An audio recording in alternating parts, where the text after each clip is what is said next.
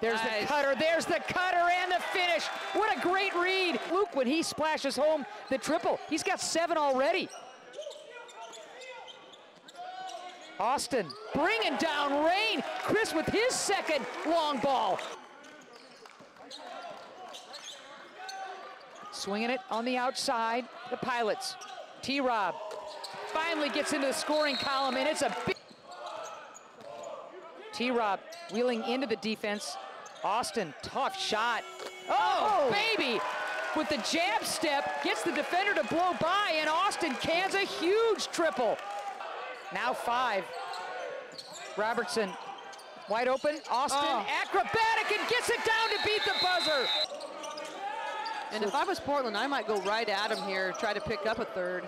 Instead, Sholin gets the triple down, and we're tied at 42 apiece. 11 out of further foul trouble to start this second half. Nice stick by T-Rob. Maybe that'll get him going. Strong off the pick. Sholin answers with the triple. 3 and 6, but so many losses, 1 possession or less. Beautiful job as T-Rob is able to find something. So the Pilots know they're gonna be in this thing if they just keep grinding. Wow, what a stick by Robertson, and he slaps his thigh. We're tied at 54 apiece. Now 9 on the shot clock for Meadows. Switches hands. Tough jumper, gets it home. Didn't need the free throws, sticks the deuce, he's got 11. Talking about, the lead is 2 for Cal Poly. Sholin steps back, the 3 is through. Christian Sholin giving the Pilots the huge 1-point lead.